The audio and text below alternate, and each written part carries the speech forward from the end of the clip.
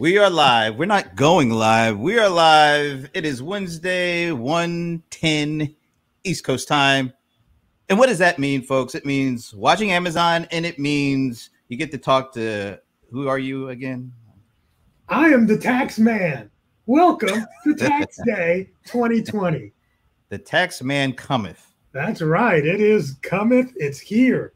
Today is well, tax day. I'm not the tax man. I'm Brent Leary. There it is, folks. See, some things change, some things come and go, but I'll always be Brent Leary. And this will always be Watching Amazon, where we watch a lot of stuff. Every week, there's a lot of stuff.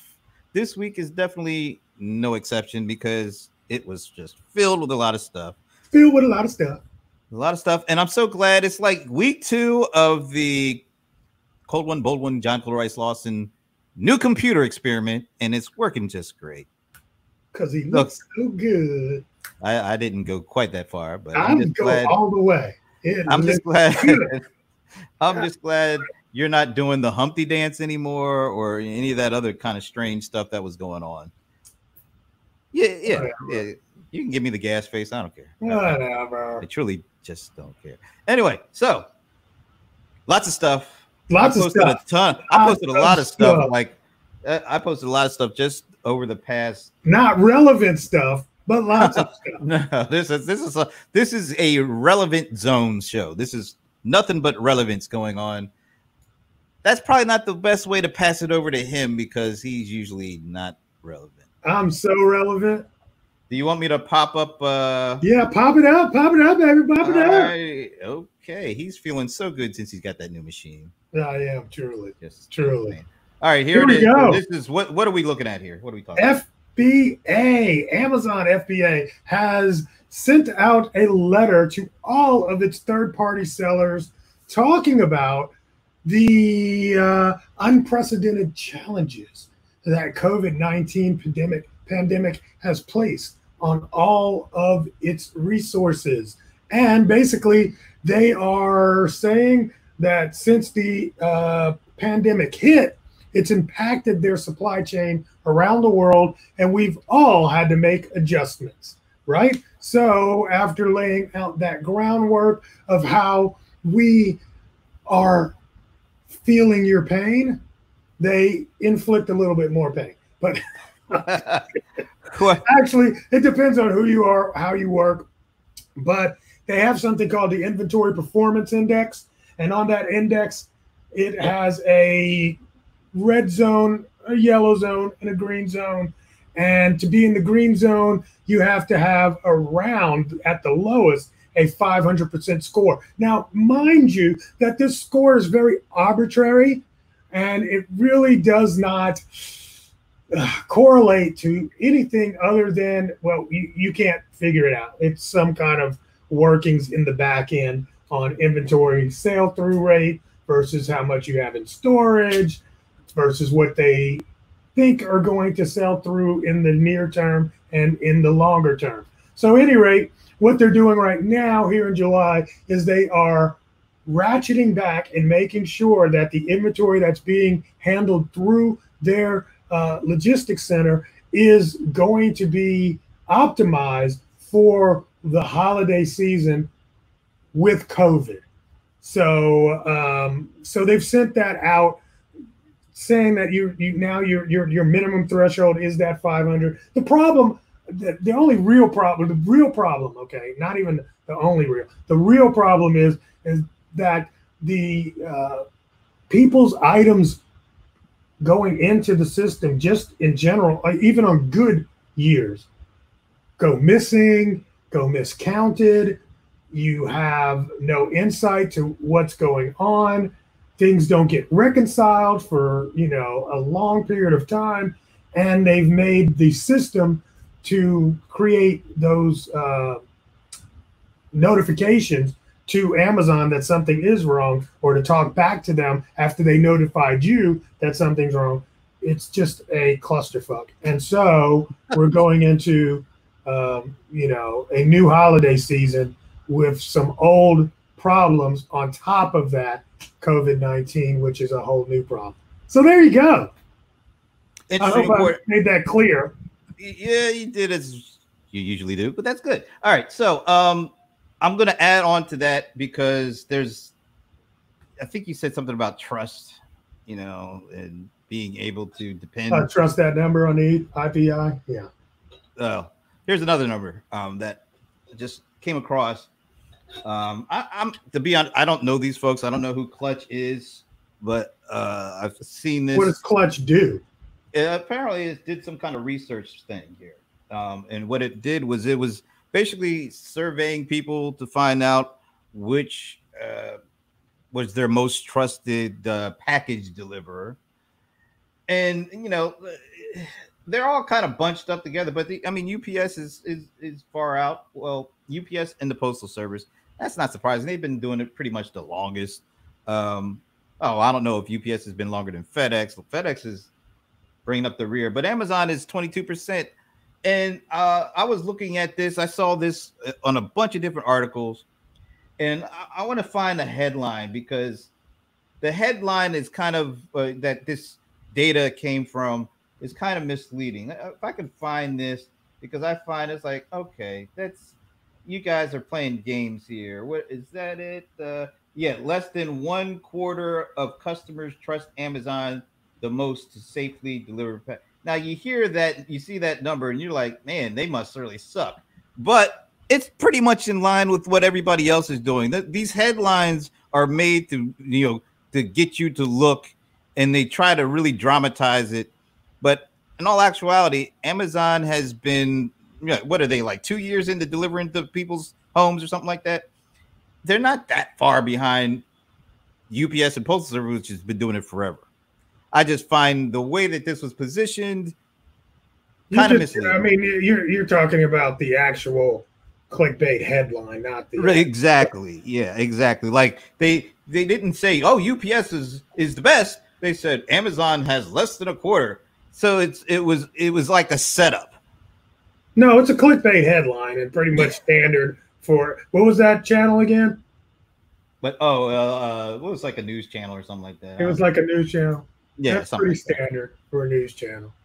But when you look at the numbers, when you just look at the numbers, what do you think about these numbers? Forget the clickbait, but when you think of Amazon being at 22%, given the fact that they only have been really doing this on their own for a couple of years, what do you say? What do you think of these numbers? What stock do you put in these numbers? I mean, I don't put in much stock into it. People don't trust carriers in general. So, I mean, look at it. The best of the best is UPS with 29%, So obviously between 20 and 29% of people trust their carriers. That's what I put into it. Well, I guess it's given the choice. You got to choose one of the 5. Well, DHL, what the hell? What are they even doing here? Because most people don't use them. I trust DHL very much for my international shipments. Well, apparently 2% trust for your international. But right. given the choice of the 5 there, only 2% trust them. So it's given that you have to choose one of the 5. UPS is the first. Oh, I got to pop this up because we missed her last week. Got to say hi. She's Listen to that sharp sound. That's right.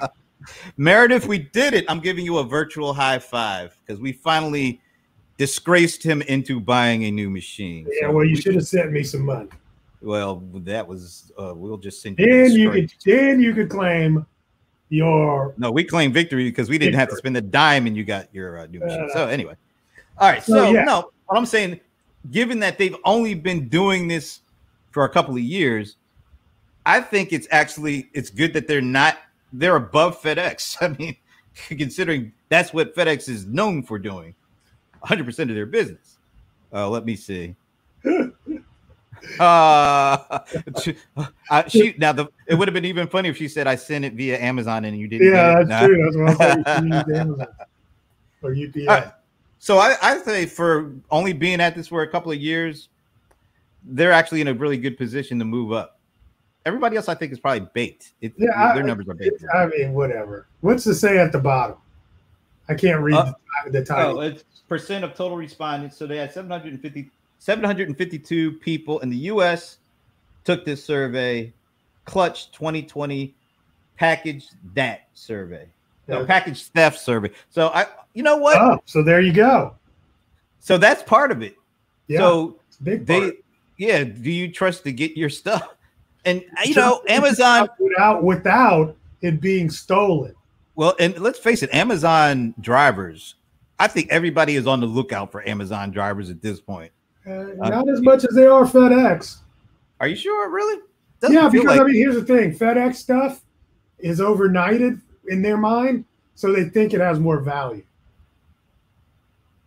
Really? Okay. Yeah. Okay. Yeah, and most drug dealers use FedEx. Well, I have no idea what the drug dealer scene is when it comes to shipping the goods. That's just there's a reason for that. Is because of the fast nature of FedEx. They really don't have the time to go through all the packages. So that is why it's used more. I don't know if we're going to be seeing any commercials that say 4 out of 5 drug dealers prefer FedEx. No, but I'm saying if I'm looking for a package that has value, FedEx is the one to follow. Well, see, Meredith this is nice. Meredith is picking a bone with you. She says that drug dealers use United States Postal Service more than they use those others. I have no idea what the drug dealer scene is for shipping their parcels around the world. So I will just leave it to you and Meredith to fight me and Meredith are having this conversation. So she trusts United States Postal Service more. With the drugs. No, she says wrong. I did it. Okay. But I mean, it's like you just think about the whole thing. It's really just if I'm looking for a common thread through this, people just don't trust package delivery services, carriers at all. And I think we're probably at a high watermark for trust because the more of these videos come in of people, I mean, how can you trust Amazon based on some of these videos, like the guy who just literally quit in mid-delivery, just left the big truck sitting with the keys in the car, the truck running. He says, and I left a whole bunch of delivery. How can you trust that after you hear that? That's just ugly. Meredith is really stuck on this drug dealer delivery thing. we better move along so that we can get some of Meredith's opinions on some other things. So I'm going to take the lead on that. Let me get rid of this because I do want to. I have a video. You know, I like to bring in the video clips from time to time. So this time around, Amazon just recently announced the Amazon Dash Cart. And I'm not even going to explain what it is because I've got this video to explain it. It's like a minute and some, a little minute and a half or something like that. But it's a good video that explains it all. And then we will talk about how important it is on the other side. So with all that said, bam, bam, bam.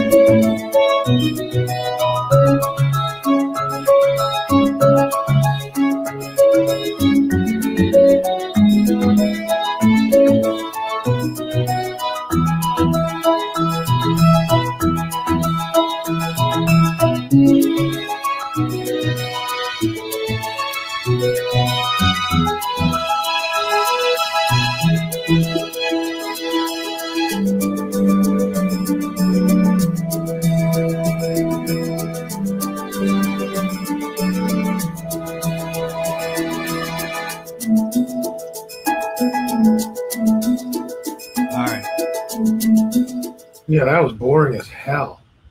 I hate it might have been boring, but it was very, shit. very informative. Let me bring you back in. And yes, we are getting fancy, Meredith. Actually, you must have missed the last couple of shows because I've been doing clips for a while now.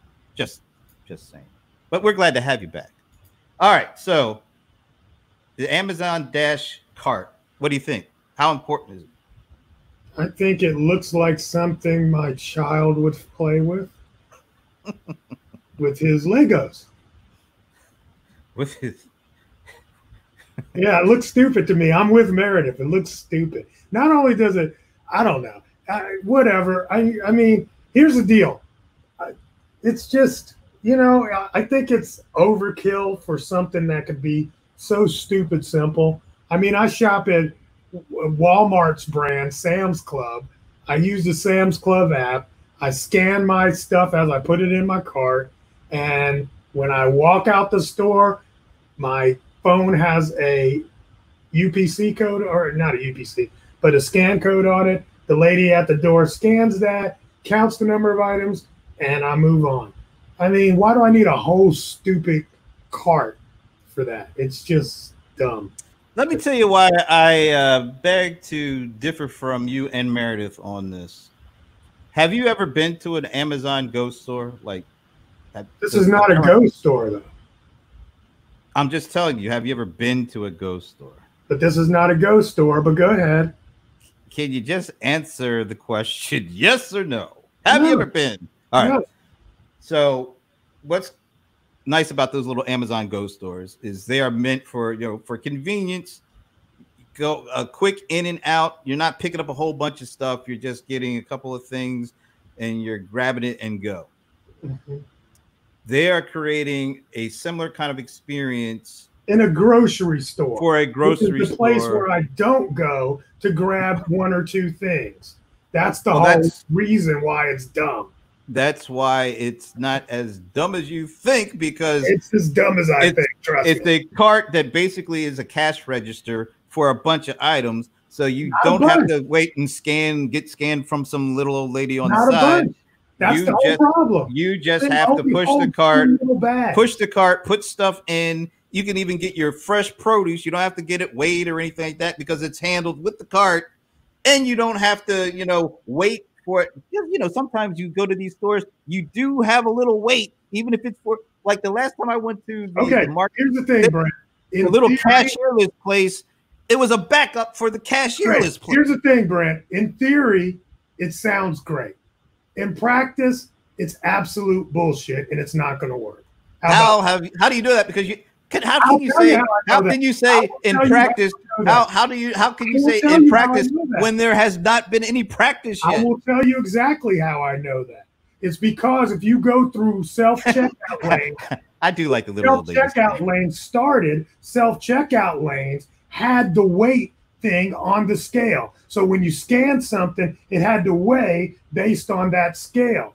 And they've turned that off because it worked so poorly. So now to put this in a dumb little shopping cart that only holds 2 bags worth of stuff in a major grocery store, who goes to the major grocery store and only walks out with 2 little bags of stuff? It's dumb. All right. So how long ago was that that scale technology that they rolled out? I mean, it wasn't just last week, was it? It sits there and nobody uses it. You got to give it a shot. Turned it off. You got to give it a shot. I'll give it a shot. We want convenience. I need a whole cart. I think you might. How do you know if you've never tried it before? You got to try things out. Like I said, look, you don't try things. I'm just so opinionated. Well, I am, but that's the point of the show, though. You got to give things a shot. I am. I'm just like, this one did not, here's what I'm looking for. I'm looking for the Go experience. I don't think the shopping cart gives me the Go experience. Here's the thing, Meredith. The shopping cart is supposed to remove you from those checkout, because the checkout is done with your Amazon account in the shopping cart. You're technically not supposed to have to do anything, but once you come into the store, you come in and your Amazon account app is scanned, and then they know it's you. And then anything you put in the cart, it's immediately associated to your account. And when you walk out, everything you walk out with is immediately added up and charged against your Amazon account. So it's not the exact same experience as doing self-checkout. Give it a chance. The checkout actually happens when you put stuff in the cart. The checkout actually happens when you leave with stuff in the cart. Yeah. Because you can put stuff in and then take it out, and then you leave. You don't want that to be, added because you initially put it in. It's a different kind of experience, but having gone to an Amazon Go store, I think they're trying to replicate that with, and I think that's a good thing to try out. I am not going to poo-poo. I don't see this replicating that, but we'll see. You and Meredith are so negative, just negative people. Yeah. And Meredith, I thought we had gotten eye to eye here. I mean, it's, you know what, honestly, like I said, I think my biggest problem is it only holds 2 bags. That's my biggest problem. What if they come out with, maybe this is the test case? I'm sure it is. And eventually it'll probably get bigger. I mean, it's basically you're scanning the thing as you put stuff into the bag. So it's the same experience. And then once you're done, you just, it's ridiculous. I could do that on my phone. That's all I'm saying. I don't need a card. You should just let me scan it with my phone like they do at, Sam's Club, and then walk out. But why would you need to do that if you scan yourself up front and then you put stuff in? You're missing because you need to go to the Amazon site and watch the video. That actual thing on the front of the cart, you scan the barcode, then put it in the bag. I didn't see exactly if that's how it works or not. It's because not like so in the Go store, you put something, you don't scan anything. You just take it and it goes. That's because you scan yourself on the way in. So when you pick up something, no, I am going to explain it because you have never been to that Go store. How can you explain it to me? Rocket science. I am a Go store veteran. I've been to the example. I have been through the experience at the big store. I know what really happens in those stores. I get it. I've not been to the store. That's right. To the display of the store at the big show in New York. So you saw the display. I was living it. I was in there. God. Okay. Anyway. I was in the mean streets of the Amazon Go store. I'm not even gonna... All right, let's move on. You want big? Dash cart. Woohoo! You want big? All right, I'll give you big. This one is big. Amazon debuts larger delivery trucks. What do you think about the bigger trucks? I don't think I saw one, but I did see what seemed to be a sizable Amazon delivery. So what do you make of these bigger delivery trucks that Amazon has? I mean, you figure that the bigger the truck, the more they're going to handle of their shipments. It's one of those last mile. The bigger the truck, the more things you can put in the truck to deliver all at once, right? I mean, that's absolutely. So, I mean, that's huge. And you figure like this, that's also going to reduce the number of people that you're going to employ to do that. So now it's van size moves into truck size. So this is another way to cut back on people, in other words. I don't know if I think that's another way to optimize delivery. See, Meredith, you've never seen an Amazon truck, and I bet you've never been to an Amazon Go store too. So, just say, that was just so wrong of me. Yeah, that was a long way to go there, bro. I know. Long way to go. Sometimes you just got to take the long route. That's you do. And it's sad. It's very sad. I was gonna find there was something I saw in here. Okay, so it says new and larger delivery trucks could, of course, enable Amazon drivers to deliver more packages more efficiently. Amazon is under pressure to make good on 1- and 2-day deliveries promised customers who subscribe to the Amazon Prime. Look. You win. We're back here. We're back here, Meredith. I like that. Anyway, so this is about, once again, this is so normal. Amazon is always looking for ways to be more efficient in getting us our stuff, right? I mean, that this is just another example of that. This last mile, they're doing the air freight, they're doing bigger trucks, they're doing, physical locations. This is all a multi-pronged approach to getting us our stuff faster and more efficiently from their perspective, right? That's simple and plain. I mean, it's part of the growing up phase.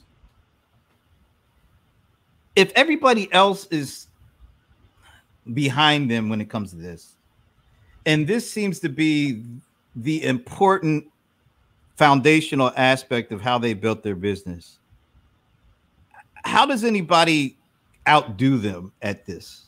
Is there an opportunity for, Walmart has certain advantages. They got all these different physical locations, and they just started their Walmart Plus thing, which we kind of talked about a bit and weren't too impressed by. But if the foundation of a successful e-commerce business is fulfillment and distribution and supply chain, getting people their stuff faster and faster and faster, how does anybody compete with that going forward? I mean, people are competing with that, and you partner with those that do the same thing. I mean, there's partnerships that are going to appear with FedEx and UPS. And I think that will, basically, my thing is Amazon keeps pushing the bar. But as they push the bar on package delivery and fulfillment, it also turns more into here's how unique our fulfillment is, to very quickly becoming this is the baseline of fulfillment. But does it feel like fulfillment is becoming, it just feels like fulfillment is becoming an even bigger part of the overall shopping experience as more people shop online based on going to bricks and mortar, because of, even with the pandemic, that accelerated that. But it seems like commerce is becoming so much more dependent on fulfillment and supply chain because of the pandemic. Always been dependent on fulfillment. Yeah, but I think maybe because more people had been forced into buying stuff online because of the pandemic, it spotlights the importance of it even more. And that's obviously, yes. But here's what I don't think. I think, think about this. I think the pandemic has also made us more aware of planning and pre-planning, as opposed to just off the cuff. Oh, by the way, I need this thing, and go grab it, and Amazon will be here in 2 days. I think we are now becoming more of, let's put a list together, make sure all of our, you know what I'm saying? I don't think it's such a one-off experience, which is good for Amazon, honestly, and good for others, because it was hard to ship that $3 battery pack by itself for other retailers. So as consumers are starting to bundle their purchasing because they're doing more shopping online, I think it actually makes it good for everyone. Answer Meredith's question, because I don't think we talked about this. Oh yeah, no change. What do you think? What she wants to know what your thoughts are on it. So the story basically is that I think Kroger's, or a couple of the major not retailers but grocers, are not giving change back anymore. They're giving you a card with change on it, or you can put it onto your customer loyalty card. So because there's a shortage of change. And there's a shortage of change? Oh. Yeah, there's a shortage of change in the ecosystem of the treasury has less change going through it right now because people aren't using money as much as they used to. Well, they don't want to, have to deal with change from a touch perspective too. But right, I just don't. I hate having somebody giving me pennies and man. I know who wants that, right? No. So my thought is look, I was telling somebody, they were like, "Oh, we're going to cashless society. It's the number of the beast." I'm like, "Look, honey, if you haven't prepared for the beast after all of these years, you are just dumb. I mean, we know that this is coming. We know this is coming. You need to prepare, right?" So, who wants change? I don't want change. I don't want your dirty money. I don't want any of that. Give me the chip in the hand. I'm fine with that. I mean, the debit card has been around for like 25 years at this point or something like. You always want to have some cash on you just in case, but Meredith, just between me and you, my dealer actually takes the cash out. I thought we were past that. Apparently not, folks. Anyway, moving right ahead. You wanted big. You want to talk about big. Here's another big thing. What's a big thing? Here it is. Big commerce. Dude, that's huge. That's huge? Really? That's a huge thing? That's huge. Why is it huge? Tell us. Well, if you just think about who's gone public during this time of the, COVID, not a lot of people have. And for big commerce to choose this time to announce going public, it really just says a whole lot about e-commerce, one. Two, I think the infusion of cash with big commerce is huge. And a really crazy thing, Brent, I don't know if you know this story. The first year I went to Australia, I got a call. Well, not a call. I don't remember how we reached out, maybe a Skype call or whatever, from the founders. It was just two guys that founded Big Commerce, and they're from Australia. And we had lunch that day. They called me up and said, "Hey, we hear you're coming over. We'd love to have lunch with you." And I got to meet the founders. That was 9 years ago. And it's just amazing what they've done with that company over these years. And to see this now go from where it was just an idea to going public is pretty awesome too. So I'm really excited about Big Commerce. Congratulations for where they've been positioned. And it'll be interesting to see a secondary player going public in that space now. So I say what's up to Anand because how do you say it? It's Anand. I'm totally in. There it is. No, I think it's an extremely smart move on the part of Big Commerce. They're going to ride the wave. Nobody was really talking about them. Everybody's talking about Shopify. No, I mean maybe in your world, but I'm talking about like. Yeah, I mean in Shopify reality, was the one. Shopify was the one that was getting all the heat. So it's a smart move to go public now because it's the infusion of cash. Well, it's the hot area, and even though they're not really the hot player in the hot area, they're in the hot area. So why not take advantage of it? Ride that wave. Here, let me tell you something. Yep. Let me tell you something about Shopify. All right. Not going to hate on Shopify. I think it's a great platform. But Shopify is only number one in your mind. And the reason why they're number one in your mind, not you per se, in the public mind, is because they had that infusion of cash and they've used that to position themselves with marketing to make their name on people's lips. Having Big Commerce, getting that infusion of cash will give them and level that playing field so that they too can put their name in front of you with billboards and commercials and advertisements across social channels. You're going to see a definite competitor come into the marketplace now. Well, here's the thing, and I have no doubt that they will be successful. But there's also this thing called first mover advantage, first person to build a brand, first person to really, solidify partnerships. And because they do all of that, they will be the big guy. And because e-commerce is an area that is just growing rapidly and will probably grow even faster now because of what's happened, that means all tides will rise. So even if they're not the big guy, they don't get all the the big attention because they are, as you said, they are a good piece. It sounds like it's a good platform from kind of a technology standpoint. it's a good move for them to do this and take advantage of what's going on in the general industry with e-commerce.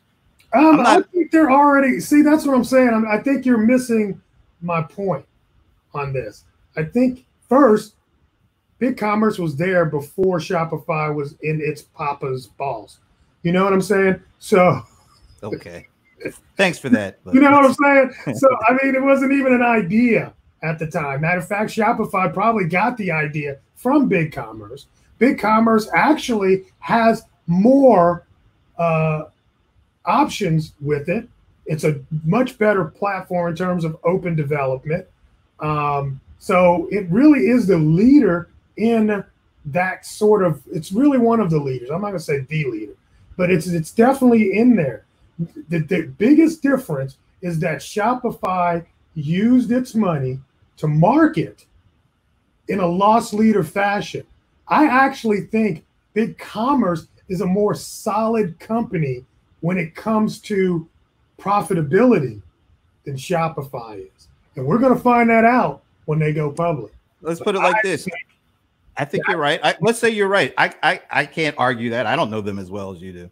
But I could look at history, look at like the CRM side of the house and say Siebel was a much more profitable company and had been there for years before Salesforce. Right. But Salesforce came out with this thing about doing Salesforce automation in the cloud. Well, not in the cloud at the time. I forget what it was like. It was an application service provider, and it was, you know, all that. But they came out and they branded, they marketed, they did their thing, and now that's something that we've been talking about in the industry. Salesforce has a bigger market cap valuation than Oracle does, which there's no way in the world anybody would have thought that even just a couple of years ago. Yeah. Because actually, Mark Benioff came out of Oracle. Larry Ellison helped invest in Salesforce to get it off the ground. Right. That was when everybody was talking about databases. Not even a close comparison, but I get your point. Well, let me know. Shopify is not Salesforce. I'm just saying you can't even point to one thing that's close to. You know what I'm saying? It's just like, dude, come on. I'm not gonna say there may be some more equivalent than you may think. Yeah, maybe, because we'll see. Salesforce was, nobody knew what Salesforce was 21 years ago. Yeah, but I mean, Salesforce is, like I've said about Shopify before, man, like over 90% of the people that use the platform are not making money. I totally get that. Yeah. I'm just going to say this. I don't think that's the same case with BigCommerce users. I think BigCommerce users are and we need to do a real study on this. This is very interesting. Let's do a real study, but let me just. Cool. But it's huge news. Absolutely. Okay, that's good. I don't want to, after saying all of that, because I know how people love to take clips, you know, but after saying all of that. Clips of us? Who's taking clips of us? At some point, we are that large. So, but I mean, after saying all of that, Shopify and what they've done in this space is absolutely amazing. They're a great company. I love the people at Shopify. I don't know anyone but one, but you know, I mean, I get it. I don't want to do that, but we're just talking about the difference. No, we're talking, and it's actually kind of fun to compare and contrast. But I'll say this: e-commerce is a much, I would say, much more mature industry and category now than when Salesforce first came out, because nobody knew much about anything about the cloud back in 1999, and let's remember, CRM as a category was very young. I mean, people were still calling stuff like Salesforce automation, electronic territory management. It was a very nascent category, and so for a company like Salesforce to kind of take the opportunity to build the company and the category up. So let me do, because you said something, and I'm just like, it's bugging me here. So do you think that CRM is as mature of a category as e-commerce, or not as mature? I think actually this is a really good question. I hadn't even thought about it. I would say that CRM as a software category kind of evolved into that from the late 80s, early 90s.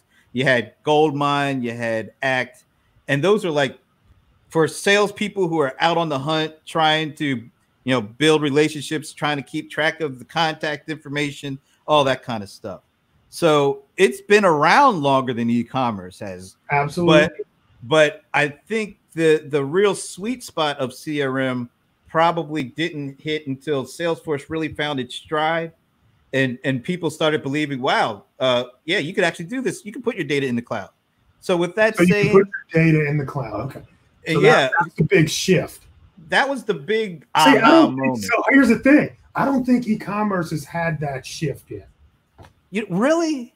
Yeah, I mean, wow. Yeah, absolutely. I think, yeah. I mean, I don't think people like sales is part.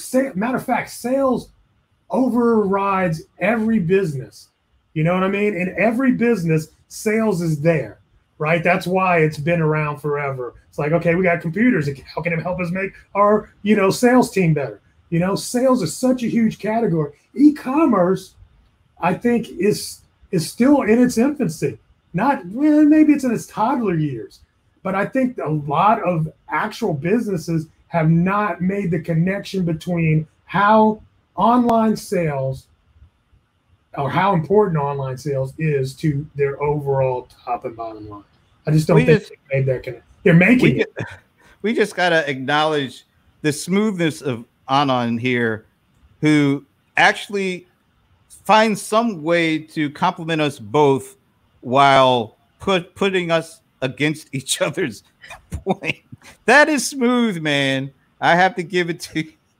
That's good. I just had to go back to I was like, let me read this again. First, I saw that. But you got to put Pierre up there too, because that's my boy. Oh, I already put him up there. Okay, I was talking over it, but yeah. So this is a very interesting conversation. I would say, man. Well, the thing that would maybe go to your point is that stat that everybody still, and it's a stat that we all should be focused on, is the percentage of retail sales that are e-commerce. We're still only about 12, 13, 14% or something like that. I think we're approaching 18 now. 18? Okay, well, we're stuck. I think this year is going to be a delineation point because of the pandemic. I think we're going to see a pretty significant rise in that number, and maybe that pushes it into a more mature area. Yeah, everything is so weird right now. Everything is so weird because I don't know where we're going to be for Christmas in terms of. I know where I'm going to be, right in this house. Well, I'm not going anywhere. I mean, our economy. I don't know if it's going to be this robust, let's spend thrift Christmas that we've had for years now. There's going to be some pullback. There has to be. I mean, there's too many people out of work that at some point it's going to run out. How many, it's very weird. Stuff is so weird right now. And nobody has a clue as to what's going to happen. Nobody, not even Bezos. Yeah, Meredith, I agree. It is a crapshoot. It is. I'm just glad that we didn't say it's like a bad drug deal, because I think we've beaten that one up for a while there. But it's interesting. I've been fascinated by the Salesforce thing because remember, database software was like the biggest thing. Every enterprise is buying that up for years and years and years. Then a couple of years ago, CRM surpassed database in enterprise sales, and now to see Salesforce pass Oracle, because Oracle does everything. Oracle has, database software, enterprise software, right? infrastructure. Well, who? Oracle. Oracle. Well, Siebel was the first, and Oracle ended up buying Siebel amongst a ton of companies. But Oracle has been around. Oracle and Microsoft kind of go hand in hand in terms of when they were founded. Database software was one of the drivers of the PC industry. You know, you needed database. You needed a database. So to see Oracle does so many things and has tentacles in so many different areas of business, and to see Salesforce, which is basically a pure play CRM cloud business, pass them in overall market cap, that to me, that's almost a line of delineation too. That I don't know exactly what it says, and maybe Anand has a better idea of what that might mean, but it means something when a company that wasn't even around 20 years ago, that was basically born in the cloud for CRM, so it's B2B, it's not B2C, which is a huger market. When they're able to have a bigger market cap than a company like Oracle. What's B2B? Business to business. No, I'm saying, what are you saying is B2B? Oh, well, because they only sell to businesses. Right. Yeah. So I'm still trying to figure out exactly what that means. It doesn't mean a negative for Oracle, but I think it means something when a company that is a pure cloud CRM company has a bigger market cap. And you know, Salesforce is doing about 20 billion. I think its annual run rate is 20 billion or thereabouts. Oracle is way over that. Oracle is. See, that's what we talk about too. And with Amazon, it's pretty much a cloud-based, you know, retailer. And it's got huge. Yeah, but it does way more than that. I mean, you know. Yeah, well, yeah. Meredith. I'm too old. Oh gosh.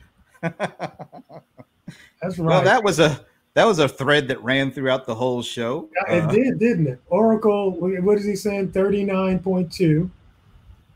13.2 for Salesforce.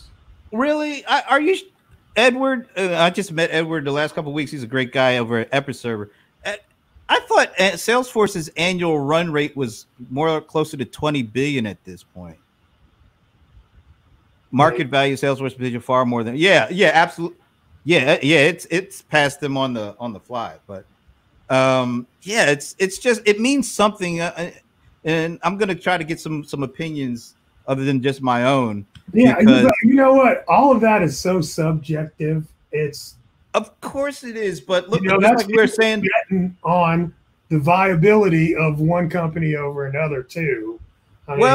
It's like Amazon's value compared to Walmart. Walmart is like Oracle. Walmart is like Oracle. Salesforce is like Amazon. And absolutely, yes, that's the way I feel too. 26%. Thanks. You know what? I'm gonna have to check because I saw somewhere where the annual run rate is. Well, maybe I'm talking annual run rate, which is based off of like the last couple of quarters. And who knows? Maybe that's changed, but I'm going to look into it. Thanks, Ed, for adding that. This discussion, there's a lot going on here, man. I have no idea how we even got here. I don't know either, but it's fun. It's a fun ride, and it's a drug-free ride, Meredith. Right? So that's another thing to keep in mind. For some of us. Hey, no, this has been a really interesting conversation. One of these weeks, I definitely want to talk about what's that Zoot or what's that company? The company Amazon bought, the autonomous car company. We need to talk about that. Want to talk about the autonomous car company? Yeah, there is definitely something that that has a potential game changer feel to it as well. Look at that! Meredith is giving props to our buddies like Edward and Anand and Pierre, and we had a nice group. But Meredith, you've been number one. You came back with a vengeance. With a bullet. Number one with a bullet. We appreciate that. And Anand, we're gonna have to get Anand on because he has some special insights in some of these areas that we just talked about too. Awesome. But all right, Zox. We got to talk about that. We got to and I want to, because that also can tie back into my thing about the Hunger Games for Billionaires, because Elon Musk. Did you see he passed over our boy from Berkshire Hathaway, Warren Buffett? In terms of value? Yeah, he moved ahead of Warren. I mean, the stock has been moving like gangbusters, dude. It's like up 9,000%. And I still don't exactly know why, but I don't either. But there's a reason. I bet Anna knows. I'll have to ask. And there's a reason. I mean, I'm not buying the car. I don't need a car anymore. I don't get it. I don't want. I mean, shoot, we don't even go enough places right now to be buying new cars. That's what I'm saying. He's like, I had a friend that just bought a new car. I'm like, he's maybe like, got a really great deal. Maybe they got a great deal. Actually, they're not. He's like, it was cheap because he could extend it. The value of the car, the price tags are not going down, but they are making it more affordable by doing 0% interest for guess how long? 6 years, 7 years. 7 years. I don't want to be paying on no car for that long because by the time you pay it off, it's worth nothing. Dude, I'm like, this is ridiculous. You can't even trade it in for anything. Yeah, right. What's it going to be worth? Anyway, I just paid off both of my cars this month. So you bought a laptop and you paid off for 2 cars? Well, that's kind of how I got to pay off the laptop. That's the justification. Oh, you had to sell your car? Oh, you paid off your car, so you had some money to. Yeah, well, it's like, look, we don't have that bill anymore. Yeah. All right, that's cool. Well, I'm just glad that we went through another show with no technical glitches. That's like a record for us. Dude, it's not. That is the power of a Mac. Oh, God, here we go. All right. Well, it's the power of us being done for this week. We appreciate everybody that hung out with us and a lot of great comments, a lot of great information. I agree with Meredith and Meredith, you became like the third co-host today. We appreciate that. Thank you. So with that, we will see you next week because there'll be more stuff to watch with Watching Amazon. Awesome. Peace.